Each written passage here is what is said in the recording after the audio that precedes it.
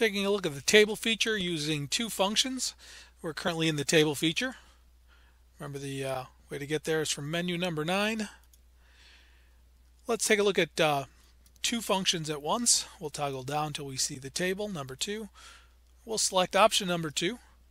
So we're going to have two functions. Let's do a quadratic, an x squared minus 4. And for the second function, let's just pick a linear. We'll say it's x plus 2. Range, we're going to go from -5 to 5, so we want to use -5 to 5. In the steps, again, we're going to go steps of 0.5.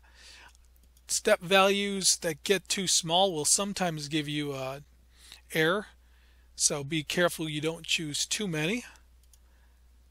That appears to be okay, but here's your table at each one of those two functions evaluated for both f of x and for g of x.